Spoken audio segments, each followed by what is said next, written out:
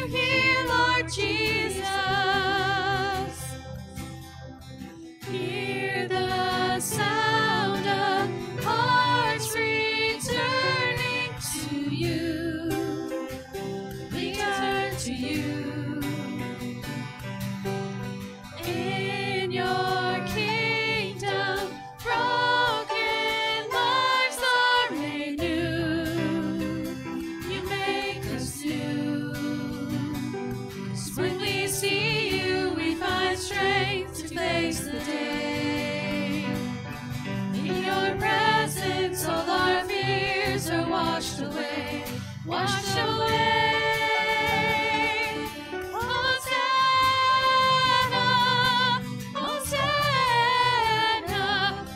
The God who saves us, worthy of all our praises. Hosanna, Hosanna, come have your way among us. Welcome you here, Lord Jesus. Hosanna, Hosanna, Hosanna in the highest. Hosanna, Hosanna, Hosanna in the highest. Lord, we lift up your name with hearts full of praise. Be exalted, O Lord my God. Hosanna in the highest. Be exalted, O Lord my God. Hosanna in the highest.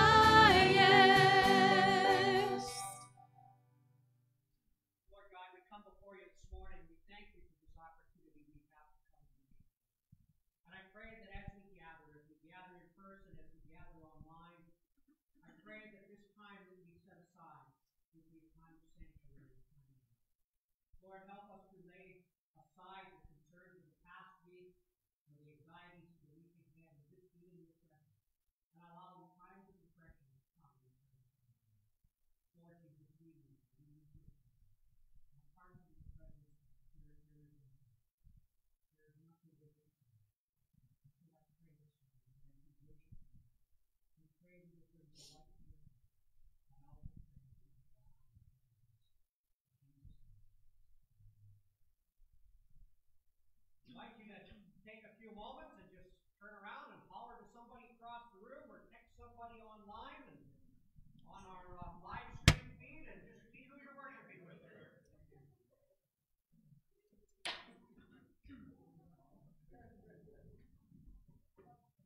Good morning.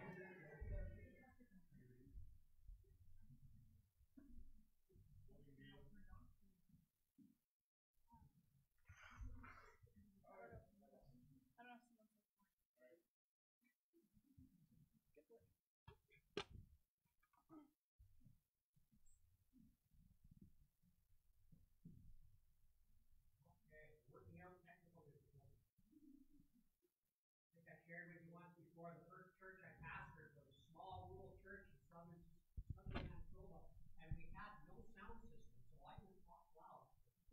Probably about 4.5 years, till we finally got a sound system so that those coming up to do scripture reading could be heard, because they got scared when it was on. So, me, I don't get scared just simply because I'm okay to get on it. Anyway, you have your bulletin, some of the activities in the life of our church coming up in this week. We gather together to worship. This is what we do when we gather. But really, the activities of our church is what takes place during the life of the church throughout the week. Your bulletin, if you are online with us, you can find it at FortMacLeodLionsChurch.com, and there's a bulletin section there, so you can find our current events there. Both in the bulletin and online are options for those who worship through giving, tithes and offerings. There is the option to do so online through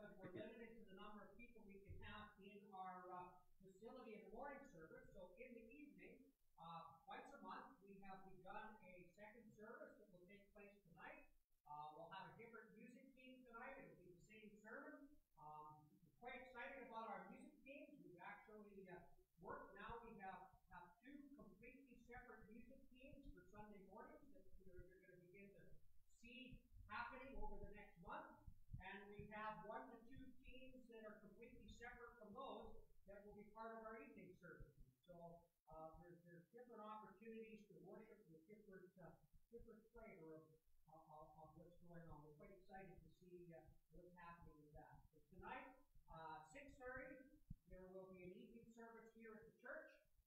The morning service is the one that is live streamed.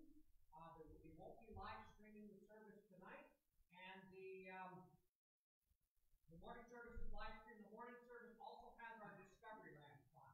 So there is no Discovery Land tonight, but there is nursery.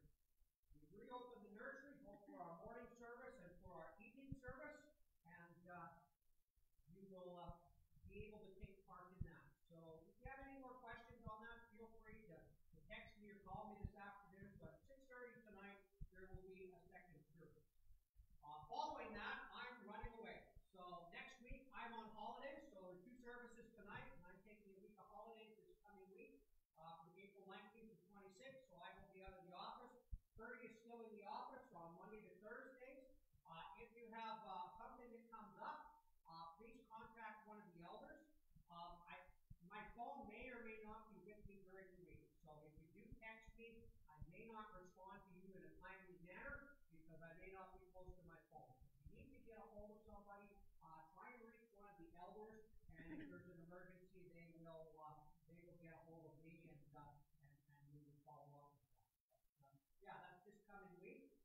Other things in our bulletin, you can see this there. We have a prayer meeting at the church Saturday morning, April 24th, and yeah, you can more or less read the rest. Discovery Land, we've added a new class. You can see that. Nursery, we are looking for some volunteers to help out with that. So if that's something you are inclined to, please see that in the bulletin as well. I think that's it for our opening, and I will invite Fran if you would read our first scripture. I'm going to read Revelation 12, verses 9 to 12. The great dragon was hurled down, that ancient serpent called the devil, or Satan, who leads the whole world astray. He was hurled to the earth, and his angels with him. Then I heard a loud voice in heaven say, Now have come the salvation and the power and the kingdom of our God, and the authority of his Messiah, for the accuser of our brothers and sisters, who accuses them before our God day and night, has been hurled down. They triumphed over him by the blood of the Lamb and by the word of their testimony. They did not love their lives so much as to shrink from death. Therefore rejoice, you heavens, and you who dwell in them. But woe to the earth and the sea, because the devil has gone down to you. He is filled with fury because he knows that his time is short.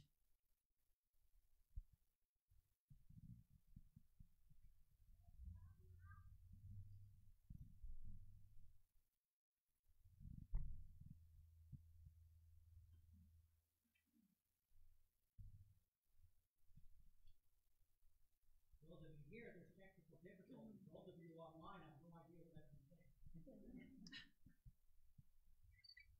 Please join with us in standing.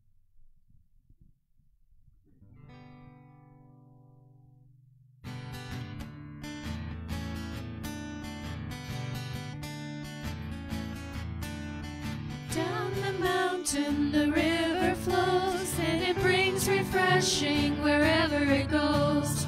Through the valleys and over the fields, the river is rushing and the river is here.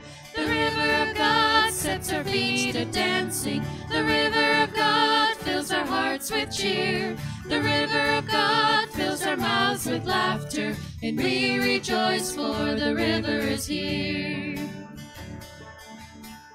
The river of God is steaming with life, and all who touch it can be revived. And those who linger on this river shore will come back thirsting for more of the Lord.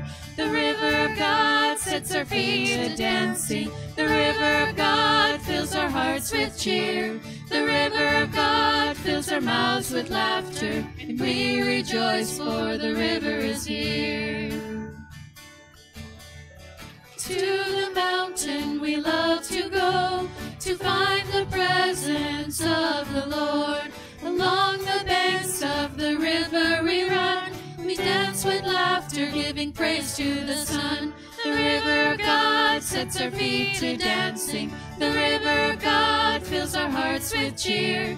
The river of God fills our mouths with laughter, and we rejoice, for the river is here.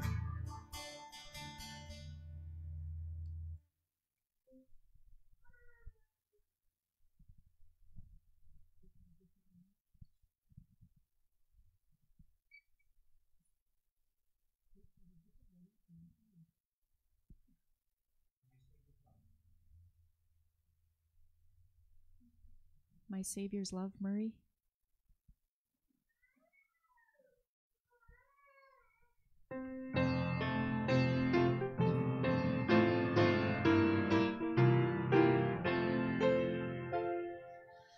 I stand amazed in the presence of Jesus the Nazarene, and wonder how he could love me, a sinner condemned unclean.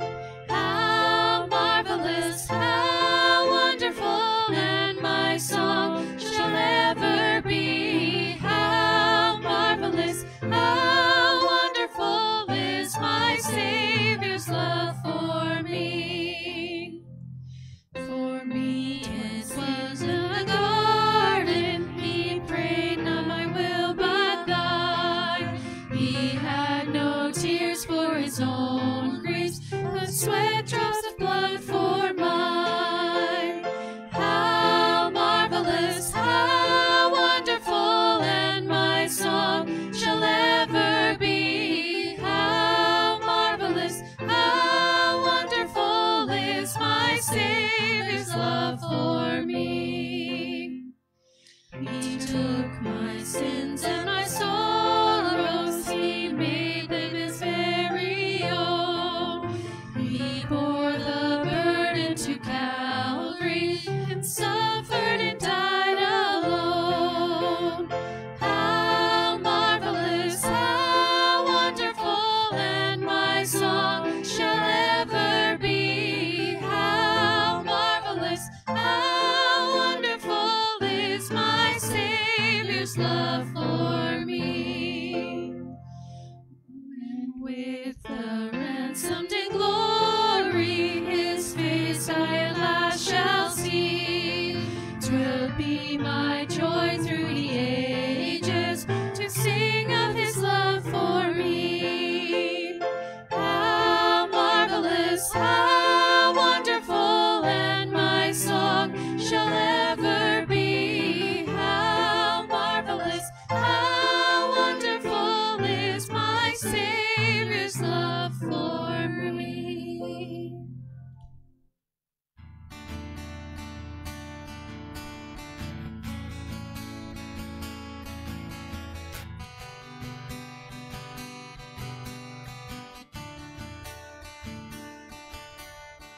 Open the eyes of my heart, Lord.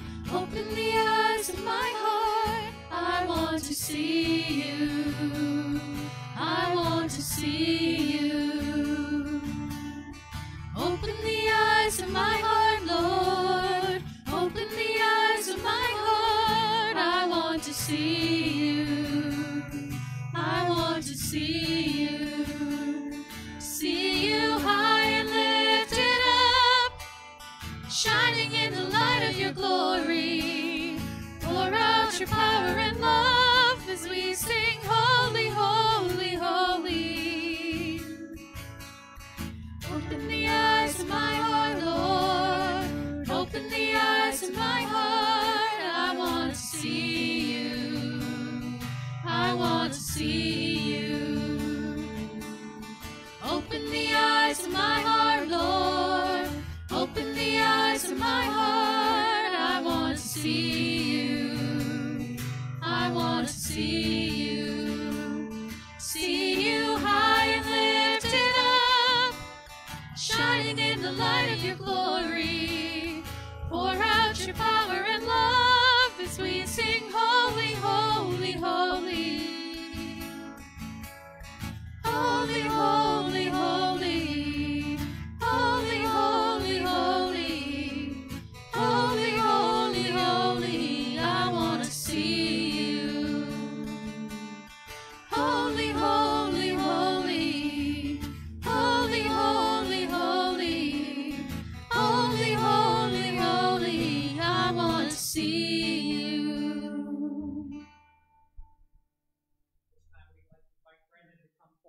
our church elder to read scripture and lead us in prayer.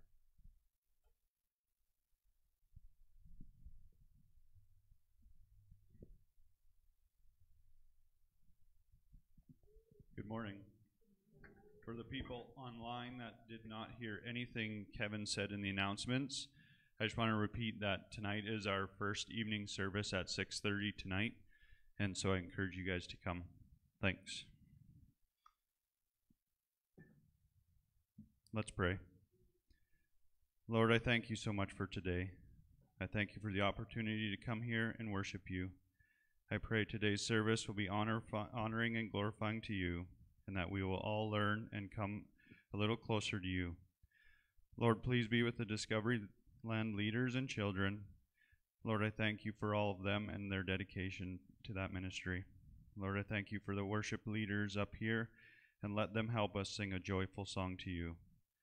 Lord, please place a hedge of protection around our church and all churches today. And Lord, be with Pastor Kevin today as he brings us your word, and let his words be your words. Lord, be with our congregation, be with the lonely, heal the sick, strengthen our marriages, bless our families, and help us know that you need to be the center of all our aspects of our lives. Lord, I thank you again, and today I pray for health and safety for this upcoming week. Please bring us back tonight and next week to corporately worship you. We pray all these things in your precious Son's name, Jesus. Amen. And I'm going to read from Acts 8. Those who had been scattered preached the word wherever they went. Philip went down to a city in Samaria and proclaimed the Messiah there. When the crowds heard Philip and saw the signs he performed, they all paid close attention to what he said. For with shrieks, impure spirits came out of many, and many who were paralyzed or lame were healed. So there was great joy in that city. Now for some time a man named Simon had practiced sorcery in the city and amazed all the people of Samaria. He boasted that he was someone great, and all the people, both high and low, gave him their attention and exclaimed, "This man is rightly called the great power of God." They followed him because he had amazed them for a long time with his sorcery. But when they believed Philip as he proclaimed the good news of the kingdom of God and the name of Jesus Christ, they were baptized, both men and women. Simon himself believed and was baptized, and he followed Philip everywhere, astonished by the great signs and miracles he saw.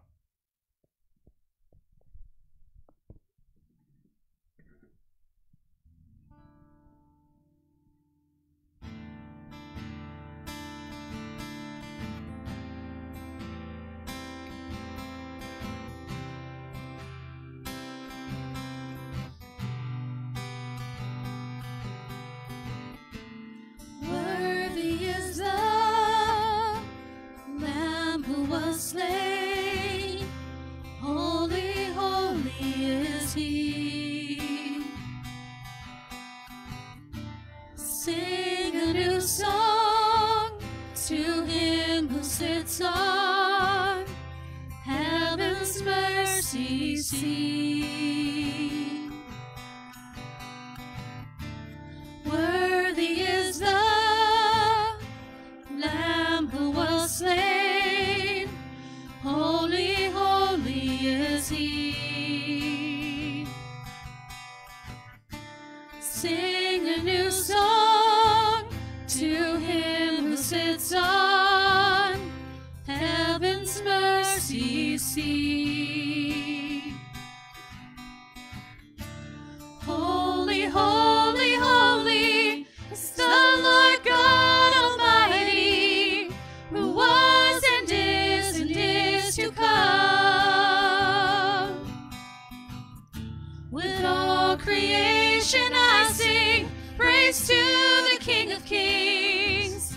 You are my everything, and I will adore you.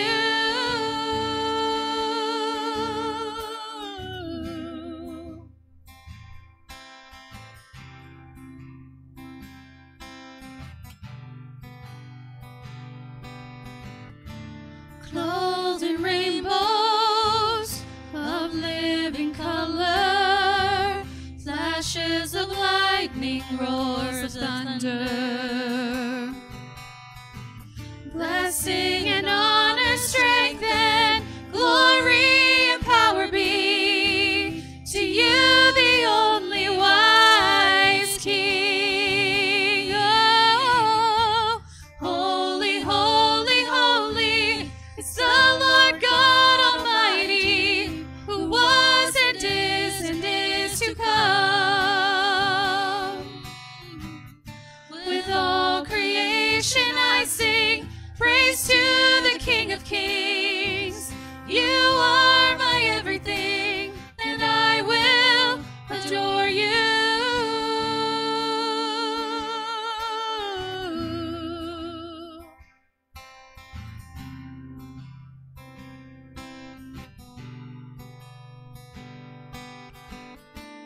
Filled with wonder, awestruck wonder, at the mention of your name.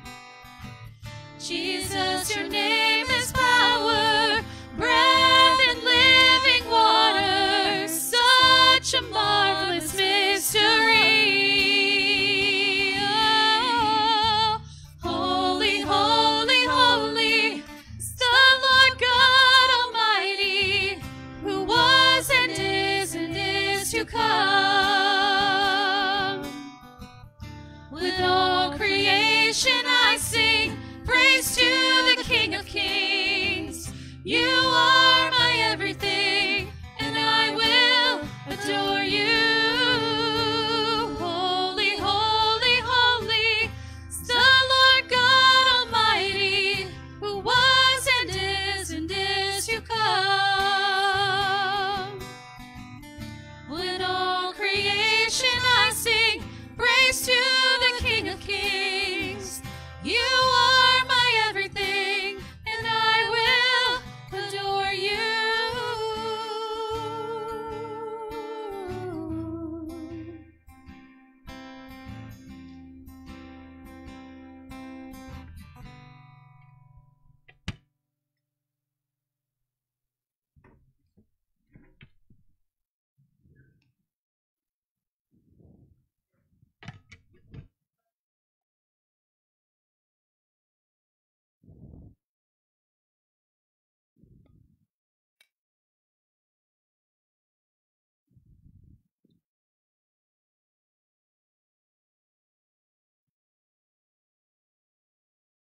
So the joy of technical difficulties.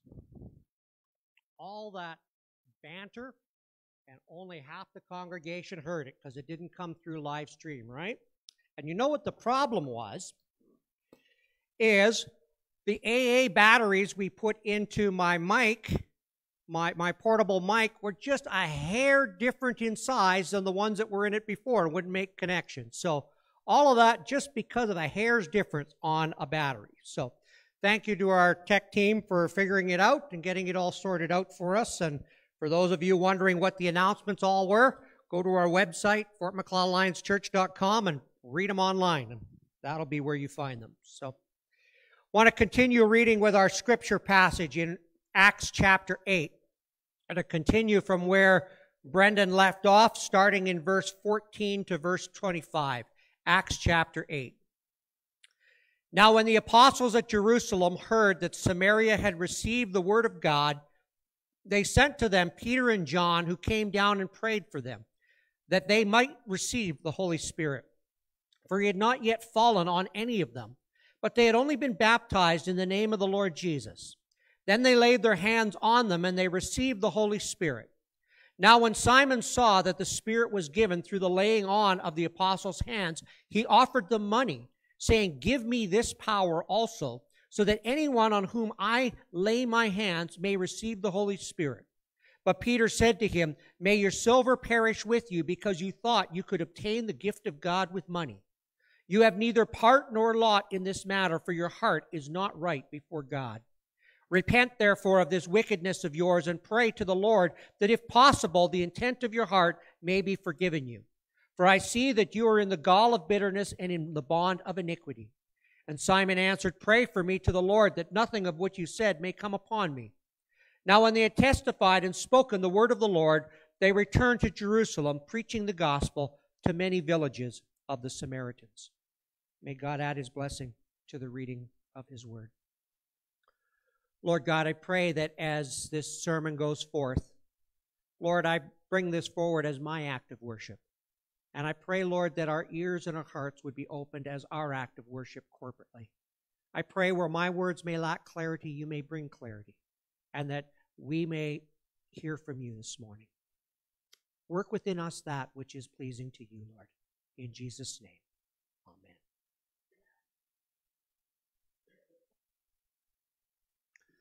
So it was in Samaria.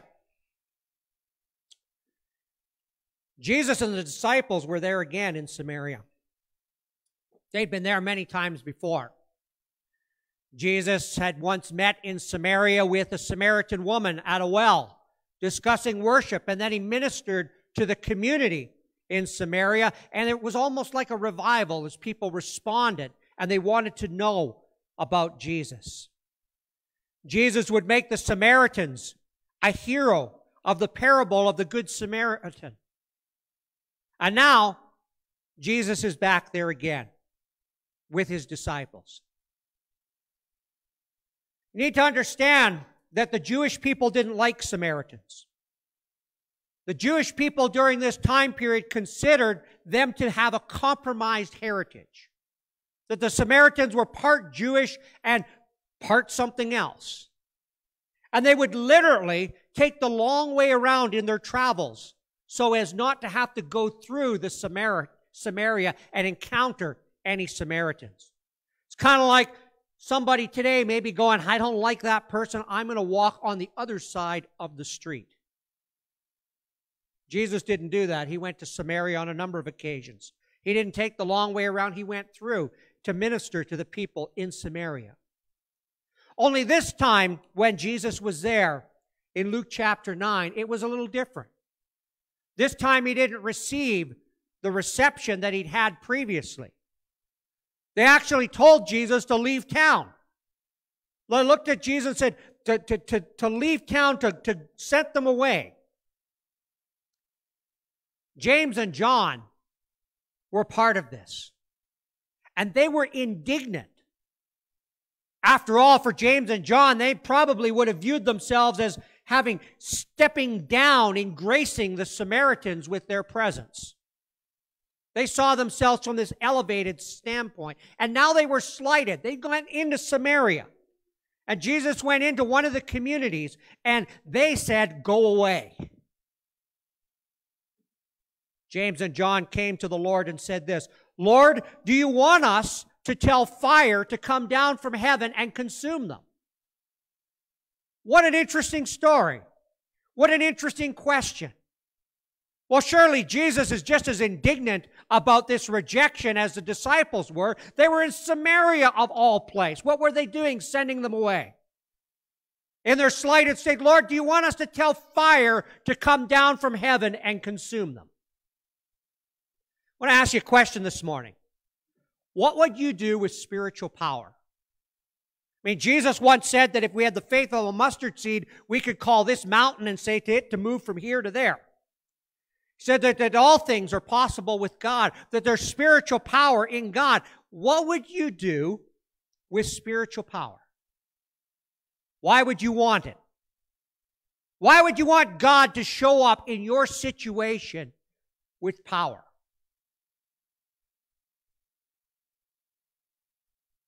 Jesus' answer to James and John.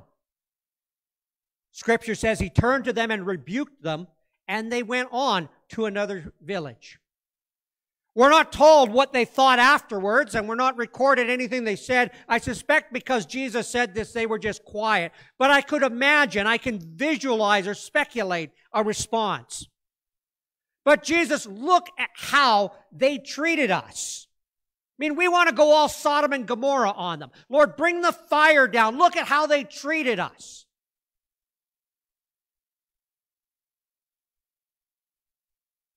Let them see what they have slighted. Thought of this passage in this story as I was looking at some of the Psalms this week. You know, in the Psalms, there's 78 times where the psalmist, and the Psalms are emotional responses. They're spirit-inspired emotional responses back to God. It's God looking at us saying, I know there's days they're going to feel like that. And even if they know that truth is different, they need a way to express how they're feeling. And the Psalms become those emotional responses, inspired responses back up to God. 78 times in the Psalms, the phrase enemies are referred to. 78 times the psalmist talks about enemies, being that they're enemies of God or my enemies. Be honest for a moment. Have you ever wished for God to show a display of power through you simply to silence the enemies? Have you ever sat back in whatever your situation and ever wished God to show a display of power through you to silence the critics? You know, those who have insulted your faith. Those who have maybe teased you or belittled you for being a Christian. Be honest, have you never thought, Lord, rise up in power. Show your power. And in the process, God, when you do that, I mean, I'm going to be looking pretty good because I'm with Him. And the people around, they'll suddenly be influenced by me and my faith because of the power, God, that you have shown. I can imagine sitting back there looking at somebody and say, so what do you got to say for yourself now? Do you just see what God did? Why would you want God to show up in your situation this morning with power? We're in Acts chapter 8 this morning. And Acts chapter 8 is a passage that deals with how we relate to power. How we relate to spiritual power, what our mindset is when it comes to issues of power and control. Acts chapter 8, we've been going through the book of Acts, and it shows us the powerful workings of the Holy Spirit. We've seen powerful preaching and people responding. We've seen Pentecost, the giving of the Holy Spirit. We've seen signs and wonders. We've seen miracles. We've seen healings. We've seen the deliverance of the demonic. We've seen the mighty workings of God as we've gone through this early chapters in the book of Acts. The power of God through the people of God, the church. And whenever I go through Acts, there's part of me that is uncomfortable and uncertain.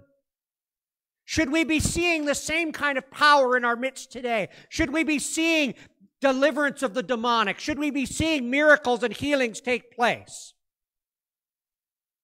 Should we see the kind of manifestations of the power of God that we see in the book of Acts continue to accompany the proclamation of the Word of God today?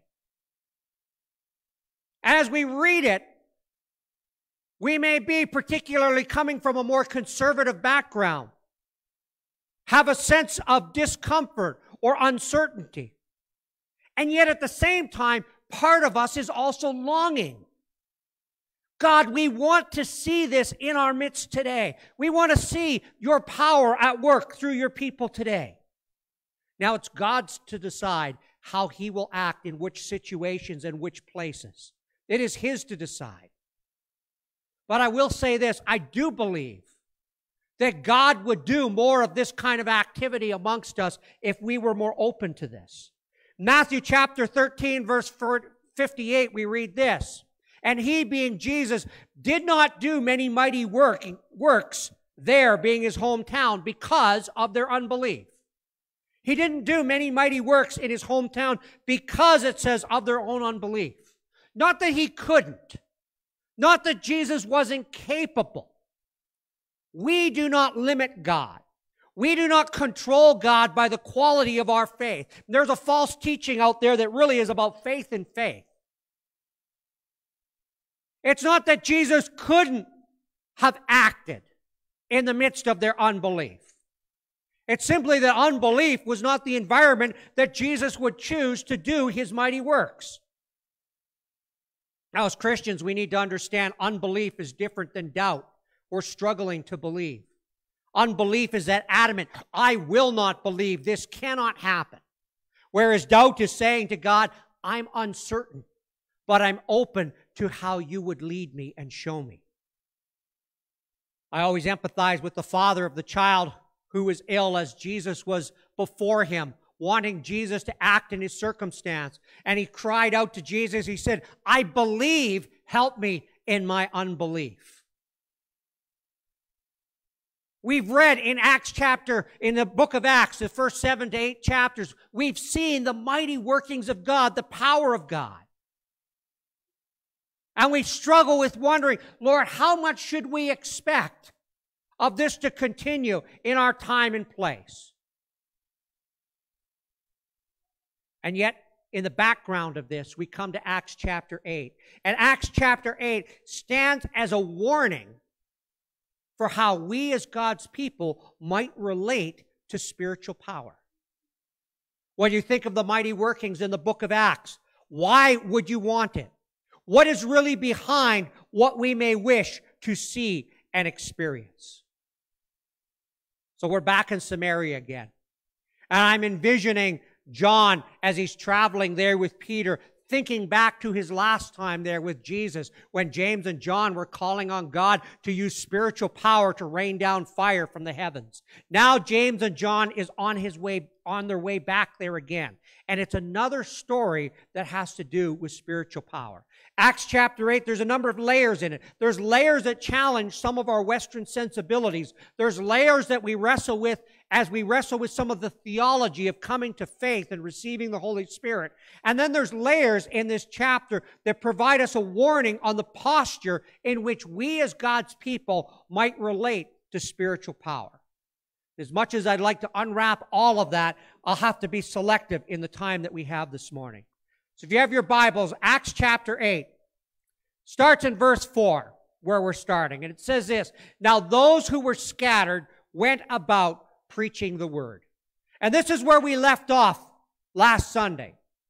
Those who were scattered, this persecution had come upon the church.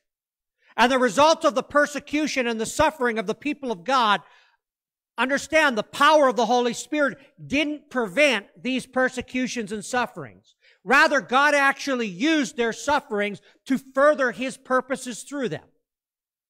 God allowed an upset of the status quo among the church, among a settling people, in order to lead them more fully to live out God's purposes for them. God had called them. He told them, Jesus said in Acts chapter 1:8, you will receive power when the Spirit comes upon you. You will be my witnesses in Jerusalem. They got that part figured out. The church was established in Jerusalem. The church was growing in Jerusalem. But Jesus had said they were to go from Jerusalem into Judea and Samaria unto the ends of the earth. Well, the people of God were settling in Jerusalem. They were not moving forward in the mission that God had for them. So he allowed the circumstances of the time to upset a settled people. I said last Sunday, when we look to God to do a new thing, we need to be prepared for him to move us away from the old thing, because the two of them may not be able to coexist. They were scattered. The result of that, we have Philip in verse 5. Philip went down to the city of Samaria and proclaimed to them the Christ. And the crowds with one accord paid attention to what was being said by Philip when they heard him and saw the signs that he did. For unclean spirits, crying out with a loud voice, came out of many who had them. And many who were paralyzed or lame were healed. So there was much joy in the city. Philip was one of the original 7 deacons. We met him in Acts chapter 6. We saw how there had been this conflict that took place among God's people, and we saw the structures, the Spirit-filled structures that were put in place to satisfy, to deal with that issue. Now, there's an aside to that as I look at the progression of the book of Acts from chapter 6 through to chapter 8. One of the things that I realize with it is a problem that they sought to solve in Acts chapter 6 was no longer an issue by Acts chapter 8. The church was scattered. And so even those original deacons were not fulfilling the role that they were originally called to do within Acts chapter 6 in Jerusalem. I think that's important for us to understand, because sometimes situations resolve and sometimes circumstances change and needs change, and we are left with the wisdom of an earlier approach. But it may be that we have to change something in the present. We need to hold on to structures loosely. The issues of Acts chapter 6 were no longer the same issues that were facing the church by this point. Philip, one of those original deacons, he had now been scattered. He had left Jerusalem and he had gone down to Samaria, where he preached Jesus. He preached Jesus, and his preaching was accompanied by the workings of God that brought about physical healing and deliverance of people from the demonic, and it amazed the people that were there. Now I want to take a side trip for a moment, because we read some of these passages quickly and we miss them in our present context. The ministry that Philip was involved in included deliverance of people from the demonic. We sometimes wonder about that. We have questions about that. Over and over in Jesus' ministry, we see how there were those who, it says in Scriptures, were possessed of an evil spirit. And we see in the book of Acts how people were delivered from this kind of oppression. The word possessed, actually, when speaking about unclean spirits or the demonic, the word possessed is probably not the best choice anymore for translating the words in Scripture. Our language and the meanings of within our English language, they change. The language that Scripture was given to us in is a dead language, and the words, the meanings of the original text of Scripture do not change, but within our English context, the words change. Right? When you were young, when you talked about an airbag, it meant a completely different thing than what comes to your mind today. English changes, and so sometimes we have to change the words that we use to better understand what Scripture was saying. The word possessed implies ownership. The word possessed implies ownership, and that's not what's firstly in view when the Scriptures talk about unclean spirits and their habitation within people. The Greek word here is a word that gets translated as demonized. And it means to possessed or oppressed or vexed. The idea of a spirit vexing somebody. And it carries with it the idea of being inhabited or invaded by a spirit. Philip's ministry, as he went down to Samaria, he encountered, not everyone he encountered, but some of those that he encountered were vexed or oppressed or inhabited by a spirit in some area of their life. Very few people are possessed in the sense that they are complete ownership of an evil spirit. Ephesians chapter 4, verse 27, English Standard Version says this, and give no opportunity to the devil. NIV says, and do not give the devil a foothold. Another translation says, neither give place to the devil. And the word there, topos, can be translated as a place or a position or an opportunity. But usually in the Scriptures where that word is used, it's referred to a literal place, a location. What we get from that as we look at Ephesians 4:27 and we look at it in the context of unclean spirits is the demonic does not have to have ownership to inhabit a territory or to inhabit a place in a person's life. The other thing to realize is Ephesians 4:27 that says, and give no place to the devil or give no opportunity or give no foothold to the devil. This was written to believers. This was written to Christians. Warning that Christians can give grounds for the invasion or the inhabiting of a spirit in a person's life. The word foothold, it's a military term. It means to take up a location from which you establish a foothold of which you then spread outwards to infect other areas of a person's life. Acts chapter 5, verse 3, when we looked at Ananias and Sapphira. Ananias was a believer, and it said, Ananias, why has Satan so filled your heart? There was something that Ananias had done. There was some avenue in Ananias' life that he allowed the demonic to fill a portion of his life. Ephesians chapter 4, I would say this, be careful of long-standing anger. Be careful of roots of bitterness. Be careful of living with an unforgiving spirit. Sometimes this comes out of our lives from our natural fallenness, but when we remain obstinately in those angry places, when we remain obstinately continuing to live out of an angry place, sometimes we give grounds, we give a place for demonic activity in our life to infect our lives and leave us in spiritual bondage. For some people, all of life seems to be lived out of an angry place. And even Christians may need deliverance from this kind of bondage. Paul said this, be angry and do not sin. Do not let the sun go down on your anger, and do not give an opportunity, a foothold, a place, a grounds to inhabit to the devil. I'm not saying that all long-standing unresolved anger is a sign of demonic oppression or inhabitation.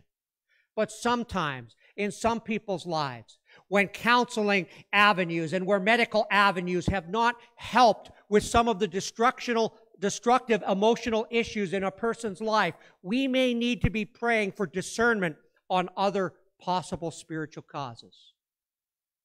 Charles Swindoll puts it this way. He writes, the good news is that evil never has to win. Freedom from possession, obsession, oppression, influence, or whatever theologians want to call it, is freely available when Jesus Christ walks into a life. We read through these quickly when we're reading the Gospels and the ministry of Jesus and the ministry of his first disciples. We read through these things quickly. When we're reading in the book of Acts and we see the ministry that took place there and how they engaged in the world, and even amongst believers in the church, we see it quickly and maybe we dismiss it because in our Western mindset, with our Western influences, we treat it simply as something that's science fiction, something that's out there. But the Scriptures describe these as real experiences. And our lack of belief in the experiences described in the Scriptures does not mean that they're not true. Philip is now in Samaria. He's being used by God to proclaim Christ, to minister through the power of the Holy Spirit. He is seeing lives change. He is seeing people come to Christ. He is seeing people healed. He is seeing people delivered from the demonic. And at this point, entering into the story is a man named Simon. As I studied this week, the question is, why is this story in the book of Acts? What is the lesson the Holy Spirit wants to impart through this story of Simon? Many of your Bibles will say, Simon the magician believes. It starts in verse 9. But there was a man named Simon who had previously practiced magic in the city and amazed the people of Samaria, saying that he himself was somebody great.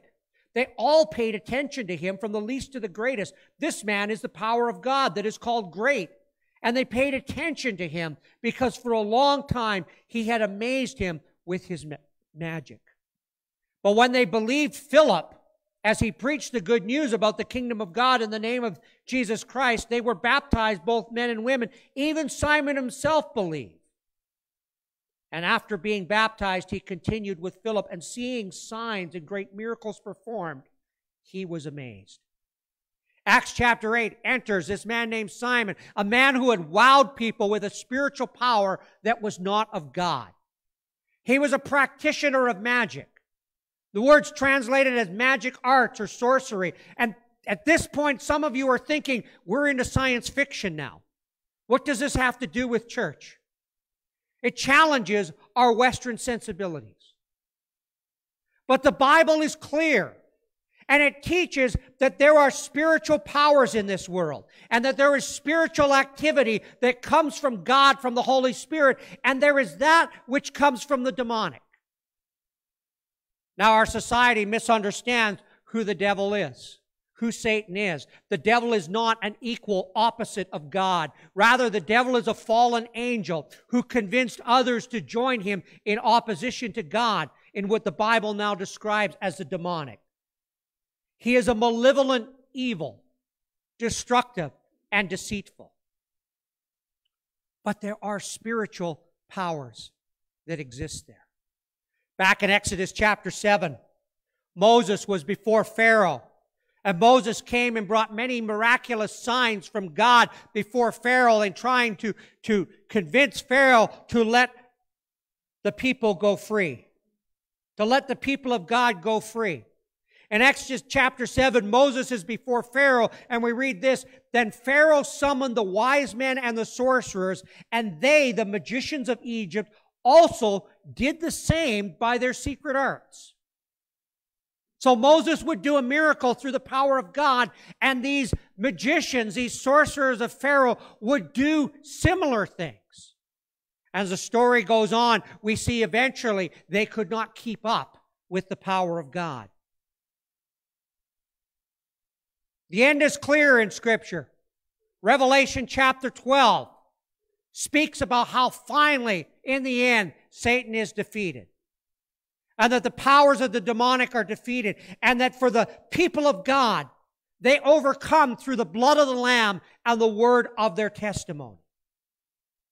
1 John chapter 4 says this, "Little children, you are from God and have overcome them." And he's speaking about false prophets and spirits that do not confess Jesus as Lord. He says, "Little children, you are from God and have overcome them, for he who is in you is greater than he that is in the world." I know some of you struggle to accept some of this. Ephesians chapter 6, we read this, "Finally be strong in the Lord and in the strength of his might. Put on the whole armor of God that you may be able to stand against the schemes of the devil."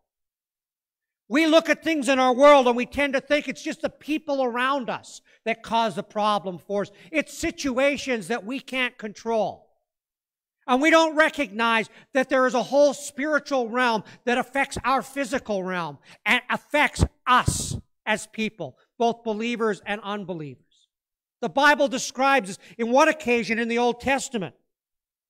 One of the prophets was being surrounded by an army and his servants was fearful. And this prophet of God said, "Those who are with us are greater than those who are against us." And his eyes were open and he saw the unseen armies of heaven surrounding them. There is more that exists than that which we simply see. "Finally, be strong in the Lord and in the strength of his might. Put on the whole armor of God that you may be able to stand against the schemes of the devil. For we do not wrestle against flesh and blood, but against the rulers, against the authorities, against the cosmic powers over this darkness, against the spiritual forces of evil in the heavenly places." The Bible describes Satan as an angel of light. He's deceptive and he's attractive. You know, the power of a lie is this: you don't believe it's a lie. If you believed a lie was a lie, you wouldn't fall for it. The power of a lie is this: you believe it wholeheartedly to be true. And in sincerity, you follow the lie. Simon in Acts chapter 8 was impressed by spiritual power. Simon in Acts chapter 8 was impressed by spiritual power that came through Philip's ministry, and he wanted this power for himself. In fact, he even wanted to purchase spiritual ability from Peter and John. Simon had lost his influence with the people. He had used his magic to amaze the people. People, because of his power, would defer to him. And now this greater power through the Spirit of God was present, and Simon wanted to purchase spiritual ability. He saw this as a new pathway of power. The Scripture says that he believes and is baptized. One of the theological dilemmas with Acts chapter 8 is, did Simon actually become a Christian? Commentators debate on this. But when we look at the fruit of his life, the fruit was not of Christ. James chapter 2, we read that even the demons believe and shudder. Not all faith is believing faith. Not all faith is saving faith.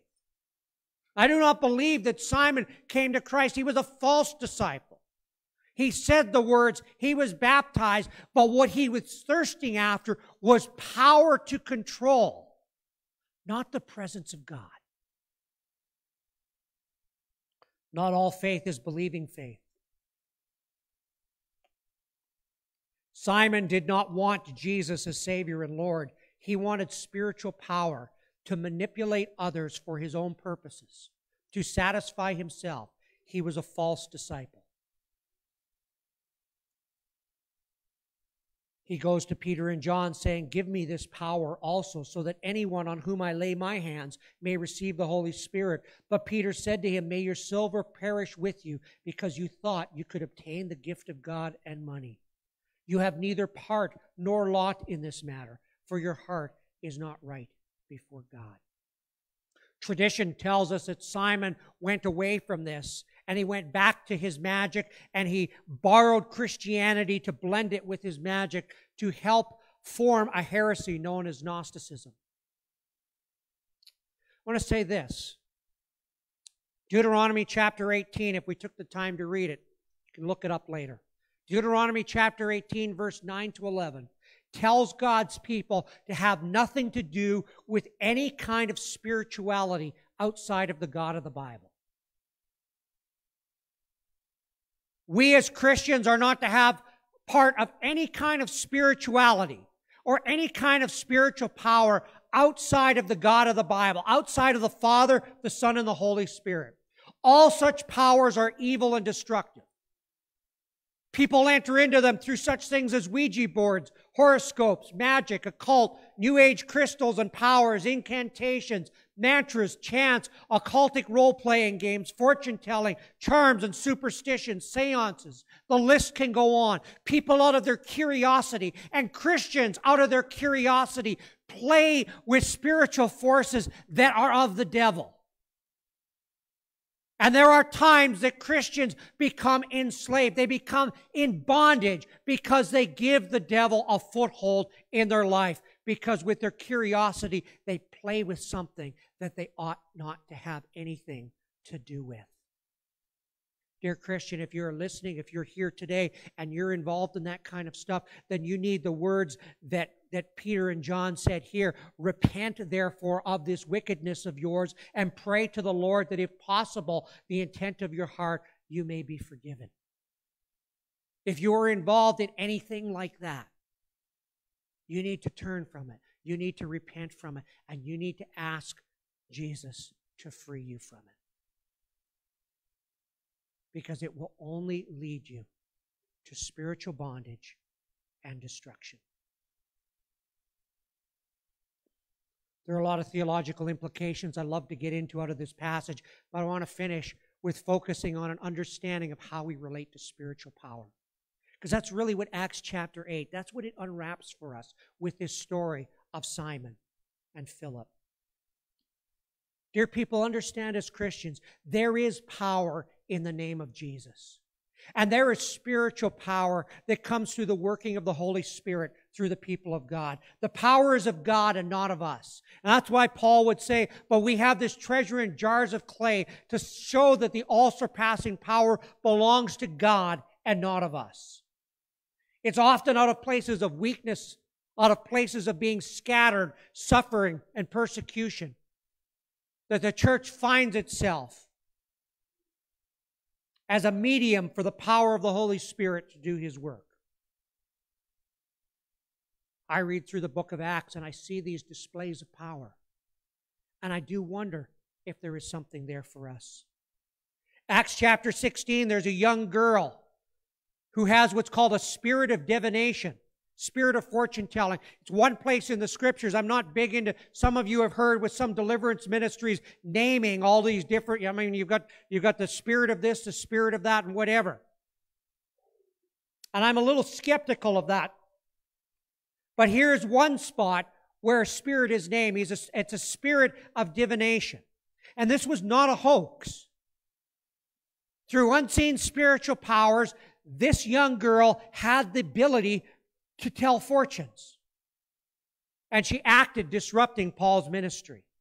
And we read in Acts 16, verse 18, that Paul, having become greatly annoyed, turned and said to the spirit, I command you in the name of Jesus Christ to come out of her.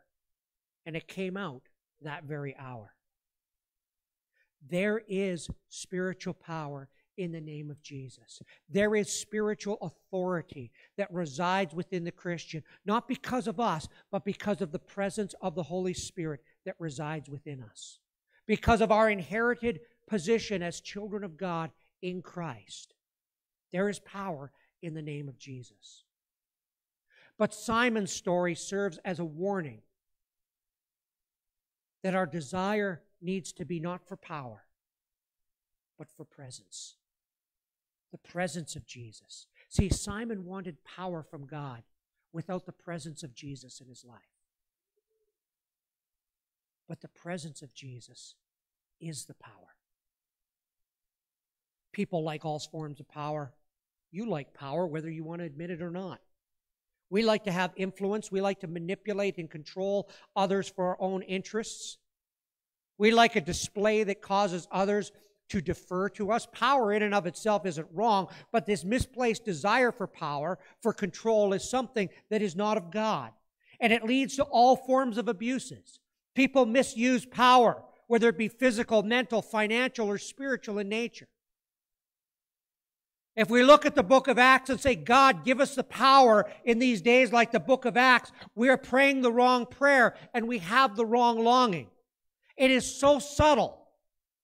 But James and John wanted to call down fire from heaven. They wanted spiritual power because they were slighted. They wanted it for their own interests. Simon wanted it to amaze the people and to influence the people towards his own agenda. Why would God give his people spiritual power? Dear people, it's the presence of God manifest in our midst that matters the most. Even in suffering, even without miracles, signs, and wonders, because the presence of God is the power of God. And it's within the presence of God that the possibilities of the activities of the book of Acts are possible, as well as the possibilities of living with peace and contentment without it is also powerful. We too often long for God's activity out of the wrong places. I'll give you an example as we move towards closing. Many Christians speak of victory. We sing songs like Victory in Jesus. Many Christians speak of victory, that they want victory over something in their lives. That victory isn't a bad thing, but it's subtly misplaced. What is it I want victory in my life? Why do I want victory over something in my life? Jerry Bridges, in a classic book called The Pursuit of Holiness, writes about the subtle ways we can become self-centered in wanting God's activity in our life. He writes this, we are more concerned about our victory over sin than we are about the fact that our sins grieve the heart of God. We cannot tolerate failure in our struggle with sin, chiefly because we are success-oriented, not because we know it is offensive to God. God wants us to walk in obedience, not victory. Obedience is oriented towards God. Victory is oriented towards self. It's a very subtle difference. Why do I want the power of God in my life? Why do I want the activity of God to flow through my life? So that I can be a successful Christian. So I can say, look, God, what you have done, and people defer to me. People see how great I am. Or I want the power of God so that I can live in obedience to the Word of God. And in do so, reveal His presence. It's a very subtle difference. Why do I want spiritual power in my life? Why do I want God's activity in my life? To accomplish something, to make something happen that I can be proud of, to perform? or to reveal Jesus and watch him set the lost free. Exodus chapter 33, Moses is before God, and he prays this. He doesn't pray for ability. He doesn't pray for power, but God's power is very evident throughout Moses' life and ministry. Moses prays this. He says, if I have found favor in your sight, please show me now your ways that I may know you in order to find favor in your sight. What's Moses' heart? To find favor in the sight of God. God responds, he says, my presence will go with you and I will give you rest. And Moses again says this. He says, if your presence will not go with you, do not bring us up from here. The warning of Acts chapter 8 speaks to us of our relationship with power and the desire for power. And I want it this morning for us to understand that there is such a thing as spiritual power. There is spiritual power that comes from God. There is spiritual power in the demonic. And we need a greater sense of awareness of this. Some want power to make others stand up and take notice and don't really care about the source. Give me whatever I need so that I can control, so that I can amaze, so that others will defer to me. Some seek spiritual power, physical power, financial power. Some seek political power, and it's about control. And Jesus says to his church, not so among you. Power is not about our ability to control, but it's about the presence of God being seen and glorified in our midst. Simon wanted power to make his desires happen. He wasn't interested in the presence of God. All of the spiritual activity we see in Acts, all the spiritual power we see in Acts, I do believe that God wants to reveal himself in these ways still, in the times and places of his choosing. But spiritual power is nothing without presence, without longing for the presence of Jesus amongst us, for it is his presence that is his power. Lord, if your manifest presence will not go with us, do not bring us up from here. For no amount of power, no amount of ability to succeed, to accomplish, or cause others to stand up and take notice is a substitute for your presence amongst us. Let the world look at us as humble servants of your purposes and be able to say, surely God is among them. Amen.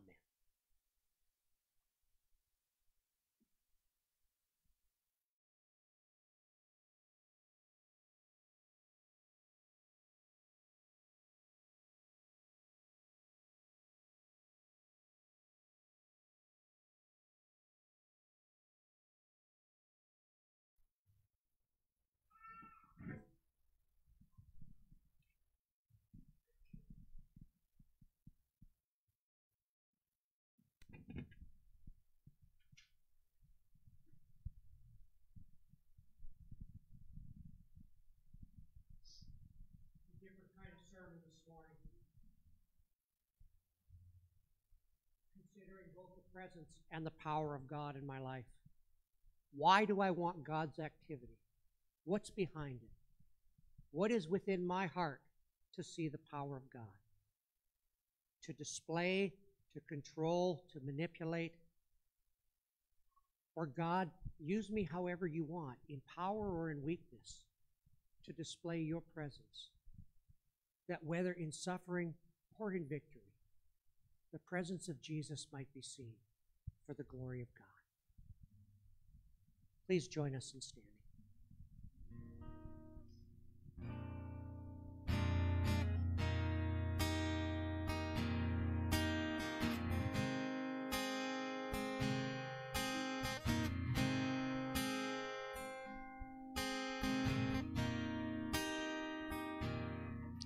Jesus, draw me ever nearer as I labor through the storm. You have called me to this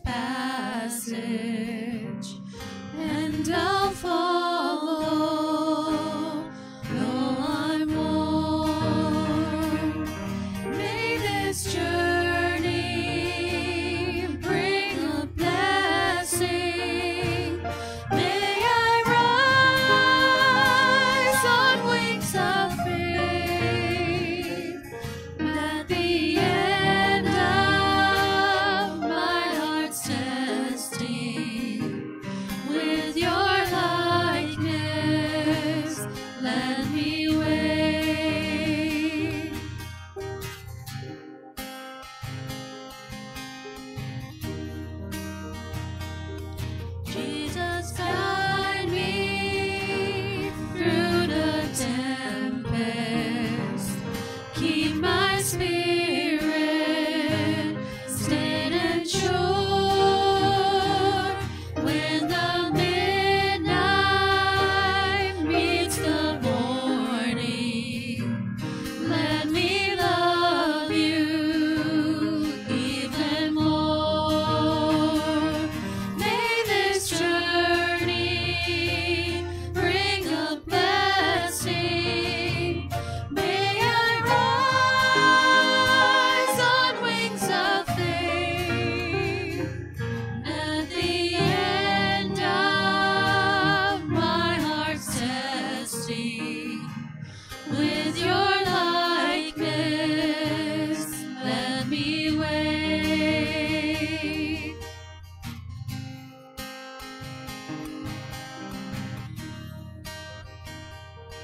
That the treasures of the trial form within me as I go. At the end of this long passage, let me leave them at your throne. May this journey bring a blessing. May I rise on wings of faith. At the end of my heart's testing, with your likeness, let me wait. At the end of my heart's testing, with your likeness, let me wait.